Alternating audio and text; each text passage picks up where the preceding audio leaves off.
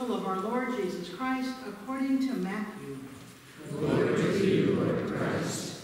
Another parable Jesus put before the crowds. The kingdom of heaven is like a mustard seed that someone took and sowed in his field. It is the smallest of all the seeds, but when it has grown, it is the greatest of shrubs and becomes a tree, so that the birds of the air come and make nests in its branches. He told them another parable. The kingdom of heaven is like yeast that a woman took and mixed in with 3 measures of flour until all of it was leavened. The kingdom of heaven is like treasure hidden in a field, which someone found and hid. Then in his joy, he goes and sells all that he has and buys that field. Again, the kingdom of heaven is like a merchant in search of fine pearls.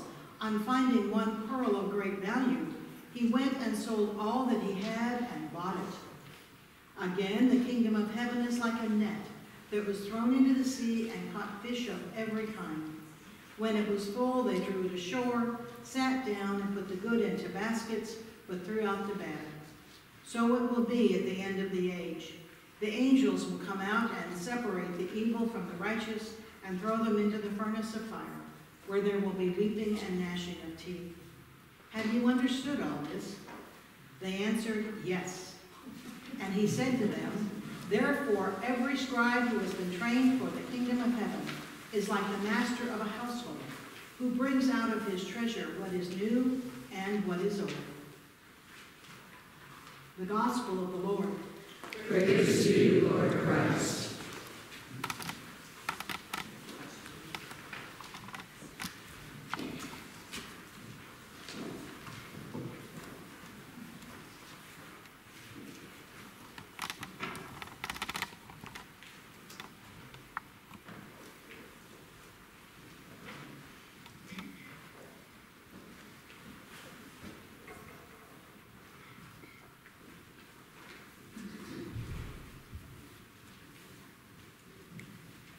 In the name of God, our Creator, the risen Christ, our very best example, and the Holy Spirit, our constant companion and guide. Amen. Please be seated. So here's the deal. The Gospel reading tells us where we're headed. The passage from Romans tells us how we're going to get there. And Solomon had the good sense to ask for help. Got it? Good, then I'll listen. I have a little more to say. And there's a spoiler alert. It all involves change and a willingness to change. And yes, I know change is never easy. Change is always a challenge, and sometimes it's really, really hard. So here's the first piece of good news this morning. Every change is for the better because God is involved in every single change. And there's more good news after that, which we will get to. We'll start with the Gospel reading. We are still in the parable-telling portion of Matthew, and this week's focus is the same as last week. More parables about the kingdom of heaven.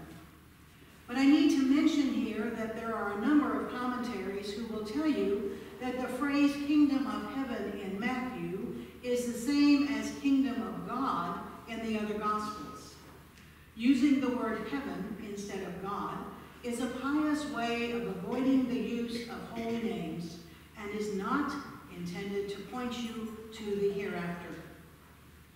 So with all due respect for Matthew's efforts to be pious, I'm going to use the kingdom of God in this sermon because that's what we're really talking about. Listen to this morning's parables when I use God instead of heaven.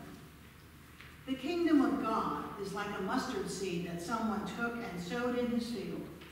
It is the smallest of all seeds, but when it has grown, it is the greatest of shrubs and becomes a tree, so that the birds of the air come and make nests in its branches.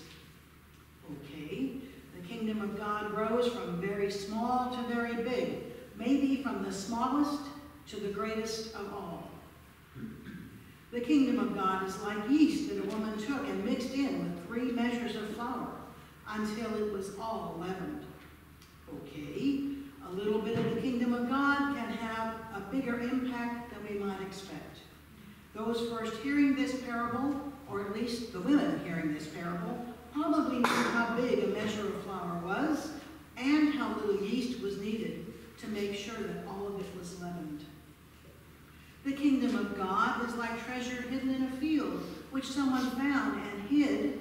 Then in his joy he goes and sells all he has and buys that field.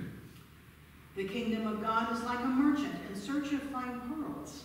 On finding one pearl of great value, he went and sold all that he had and bought it. Okay, when I discover the kingdom of God, whether it's by accident or I'm looking for it and I actually find it, it is worth everything I already have. Everything. That's a lot. When I used the Godly Play curriculum in Pacifica, Godly Play had manipulables that you could put down for the kids to see to kind of illustrate the story. And in this story, you had little brown strips of felt, and so you made a square, and you put stuff in the middle, like food and a chair, and stuff, so it was his home, right? And when you tell this story, one by one, you take those things out of that square. And then you take the pieces, one by one, and put them over here, and you hand it to the other person too. And what you end up with was the guy and the pearl. That's it. That's it. Even the little 4-year-olds would say, "Oh, where is he going to live?" And they were worried. Everything. Everything. Now, did you notice that Jesus is speaking in the present tense? Not sometime in the future. Now, the kingdom of God is. Is that how you think about the kingdom of God? Until the last few years, I thought about the kingdom of God as someplace I was going someday and hopefully not too soon. Then some reading I did and some speakers I heard convinced me that the kingdom of God could be here on earth, or at least that it could be included here as well as somewhere else. So in my thinking, I changed the location. But you know what? I forgot to look at the timing. I still thought about the kingdom of God as something that was going to happen somewhere far into the future, something that would finally get here someday. And given the last few years, and given the news reports that I now hear day in and day out, the kingdom of God seems very far away. But Jesus makes it sound like the kingdom of God is already here. Really? So as I re-examined again what I believe about the kingdom of God, I have realized that what I have been thinking makes no sense. The way I have been thinking looked and sounded like this. One minute there's life on earth as we know it, and the next minute there's the kingdom of God. Kind of like, poof! Life on earth is now life in the kingdom of God. I guess that's a possibility, but it sounds more like magic than a loving and patient God who waits for each of us to make our own decisions and our own choices. So now, when I think about the dramatic difference between the kingdom of God and life as we know it right now, I think that what is far more likely than presto changeo is a gradual shift, maybe a very gradual shift, from one reality to the other. When Stina and I moved from the Bay Area to the Olympic Peninsula, there were a ridiculous number of changes we had to make and or endure throughout the process of sorting, packing, preparing the house for sale, actually selling it, finding a house up here, actually buying it, finding a moving company, closing out our time with our 2 congregations, saying a gazillion goodbyes, 3 days of driving 2 cars, 2 cats, and 2 dogs from California to Agnew, and finally, a month later, moving into our house. There was nothing immediate about any of that. It was a lot of work. I think maybe the kingdom of heaven is the same way. Now that I've moved away from my magic thinking, it makes sense to me that the emergence of the kingdom of God is much more like our move, the long-term work of leaving old familiar places and practices and adopting new practices based on new information about the kingdom of God, that new place that we have chosen to live. If I follow that line of thought, I begin to recognize that the changes needed to help the kingdom of God emerge are already occurring. In fact, they have been occurring for years and years and years. Each and every person who has loved God, or who loves God now, or who will love God in the future, is a participant in the emergence of the kingdom of God, right here in Sequim, or clear over in Beijing, or South Africa, or someone else halfway in between. Everyone who has, or was, or is now, or will be doing their best to be a faithful follower of the way of Jesus is contributing to the development of the kingdom of God every single day. Past, present, or future tense, here, there, or everywhere else. And that, of course, brings us to the part about change. Change is hard. Whether it's a change we want to be making or a change we would rather avoid, change is hard. Establishing new routines is hard. Getting used to a new permanent change is hard. Lucky for us, God is right in the middle of every change we make, and even then, change is hard. In the 8th chapter of Romans, and may I say, Steve, you did an amazing job reading it, Paul assures us that we have help managing the change that is necessary for our own growth and for expanding the kingdom of God. Because when you think about it, those are both kind of the same thing. Our growth helps the growth of the kingdom of God. It's kind of a package deal. That help that we need and that we have available to us all the time is the Spirit of God. That help is the Spirit of God supporting and guiding us every step of the way. That help is the Spirit of God who joins in our prayers and our petitions to God.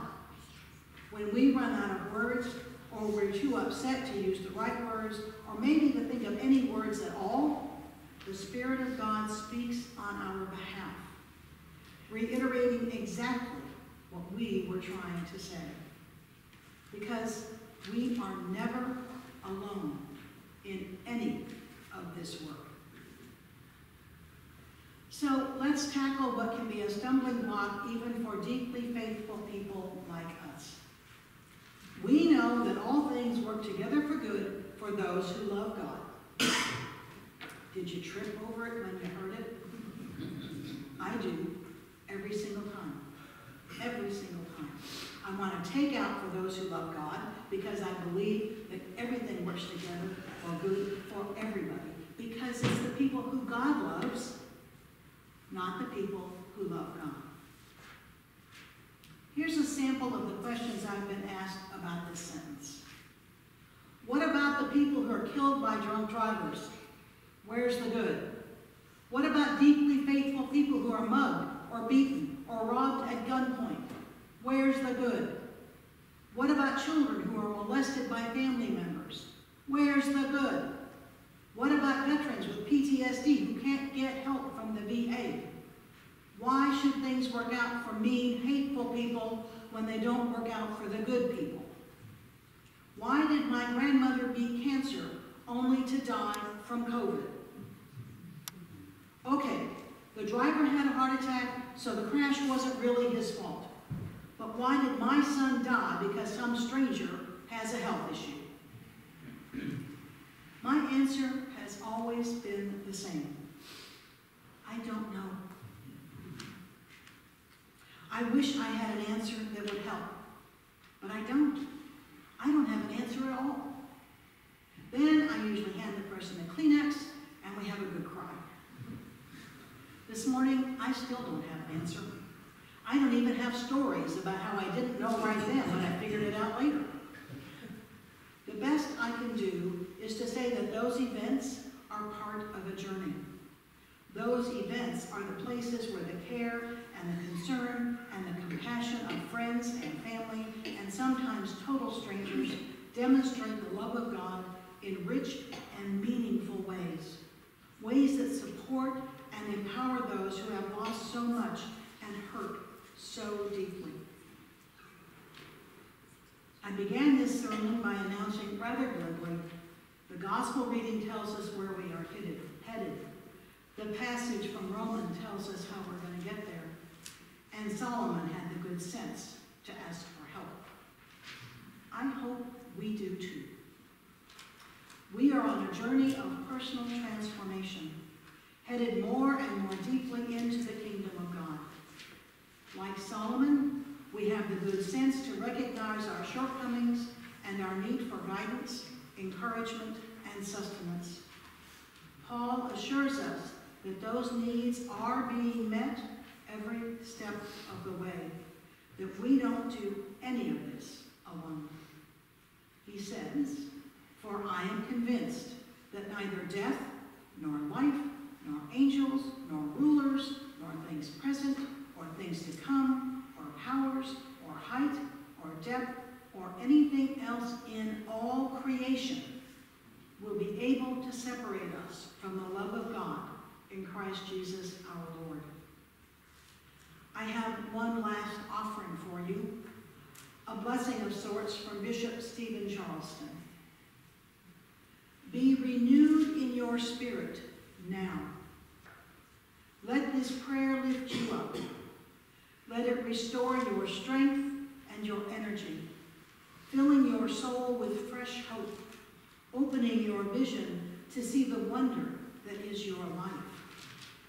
Be renewed in every part of your life, in mind and body and faith, so that the heaviness of your labors grows light. The waiting passes quickly. The problems suddenly seem so much smaller. Be renewed in your heart, knowing that the Spirit is with you, that angels walk beside you, that God is opening doors and calling you to follow. This is the time of your next birth, the passing from gray to light, the touch of a holy hand that will empower you with its anointing. May it be exactly